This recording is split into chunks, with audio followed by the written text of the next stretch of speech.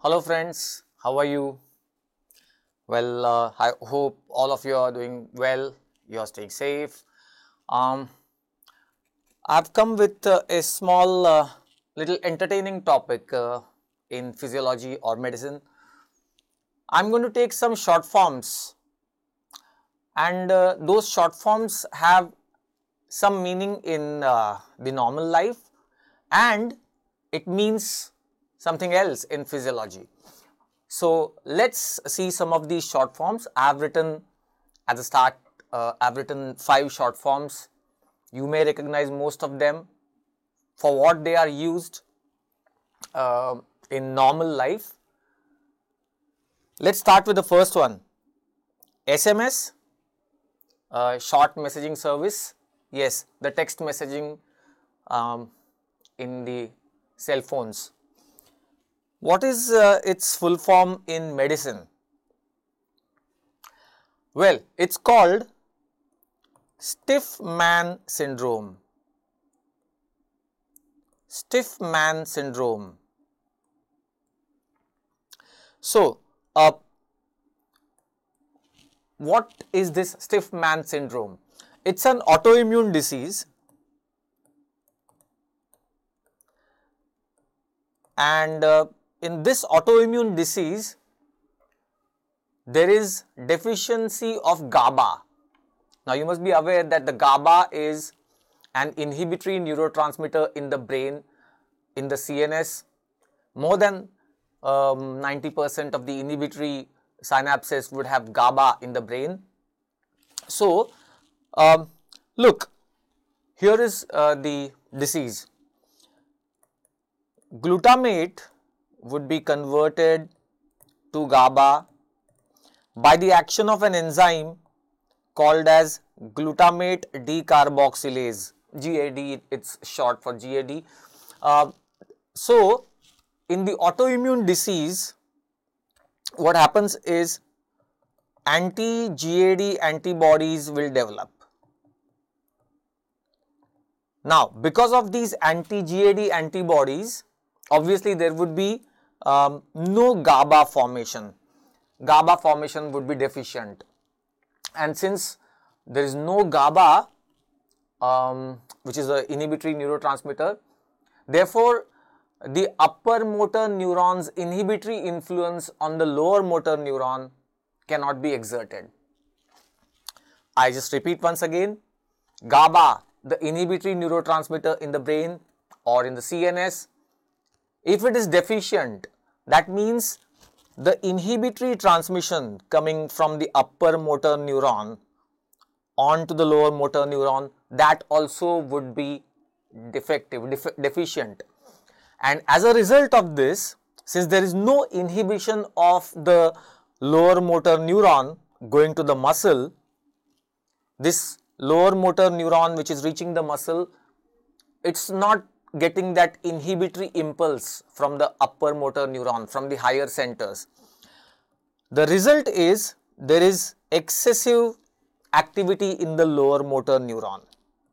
Excessive activity, that inhibitory influence is gone and therefore excess activity in the spinal cord motor neurons. This results in hypertonia, excessive tone in the muscles and exaggerated stretch reflexes. So, that is the Stiffman syndrome. Basically, it's about the hypertonia in the muscles. And why there is this hypertonic or rigid muscles is because of deficiency of the GABA. Remember, it's an autoimmune disease. So, that's the first one. Let's take another one, SOS. What's the meaning of SOS in the normal language? SOS, save our souls.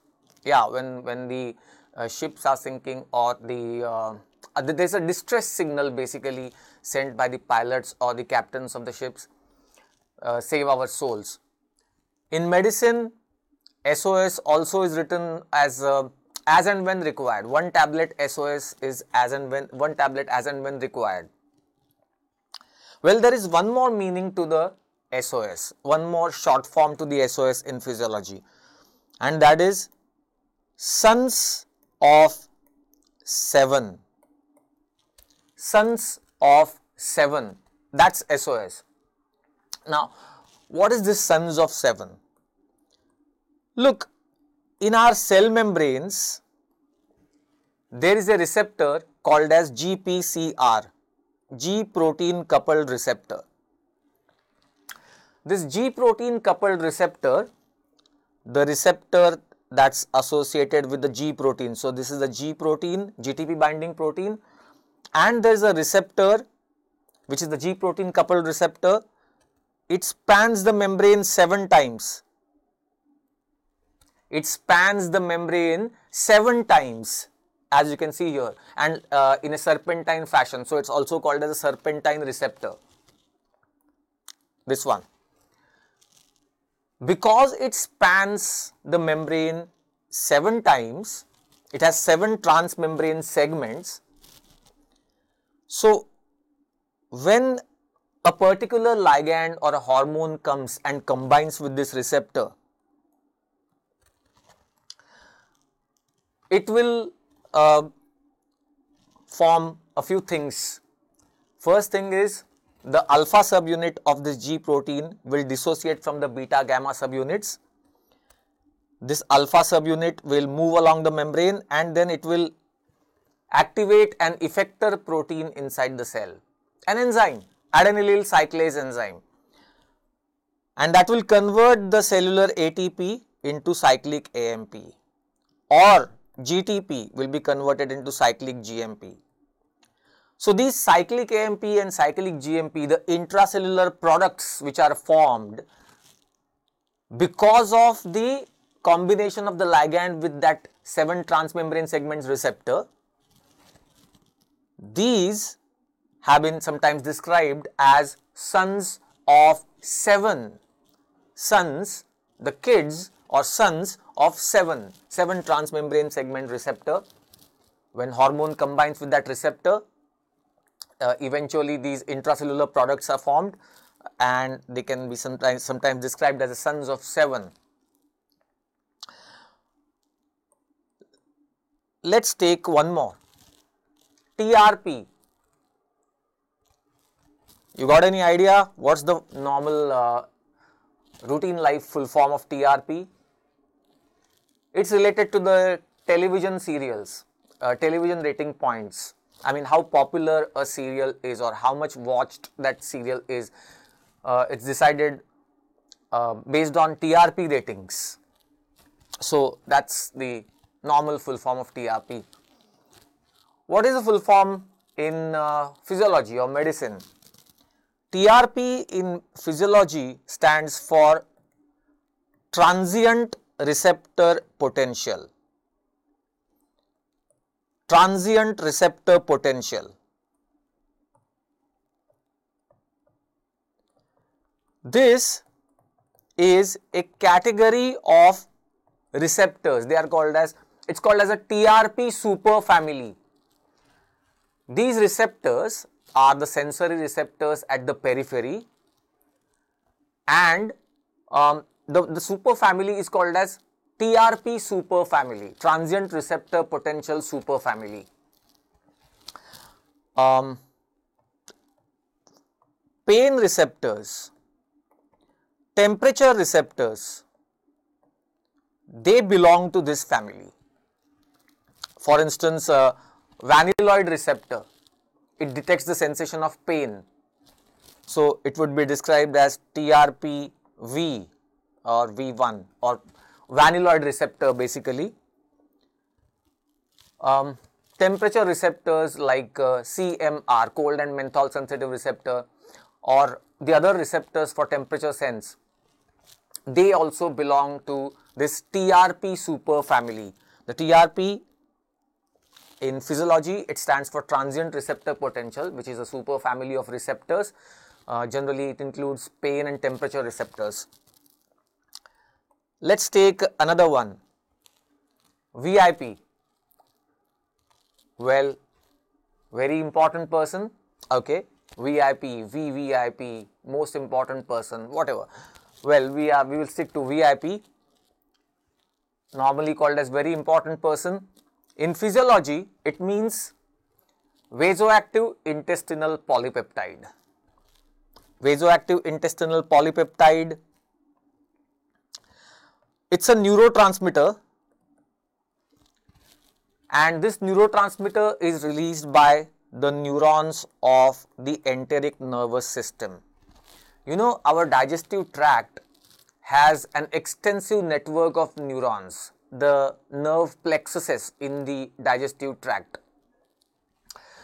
That this enteric nervous system, its neurons, they have a few neurotransmitters. The commonest excitatory transmitters would be acetylcholine and substance P, which will increase the secretions or motility in the digestive tract. And the most common inhibitory neurotransmitters in the enteric nervous system, they are VIP and NO. This VIP is vasoactive intestinal polypeptide. Generally speaking, it decreases the motility in the digestive tract, and therefore it is deemed to be the inhibitory neurotransmitter, though it stimulates some secretions related to the digestive tract. For instance, salivary secretion is increased by the VIP. So, these are the neurotransmitters, but we were talking about the VIP. The normal full form in our day-to-day life is the very important person, but in the digestive tract it would mean what I mentioned just now. Okay, the last one. Any idea? What is it called in the normal life, and what is the full form in physiology or medicine? Well, this is tough. AG stands for Attorney General.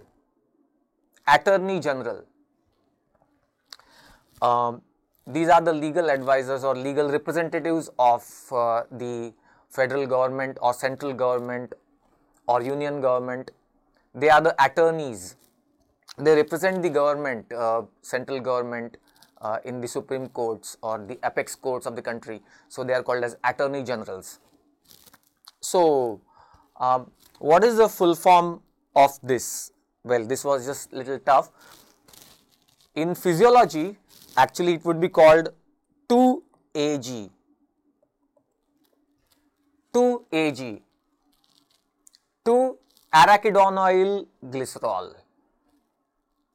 Arachidonyl glycerol. What is it? This 2AG is an endocannabinoid. We are already aware that there are endogenous opioids in our body, endogenous cannabinoids in the body.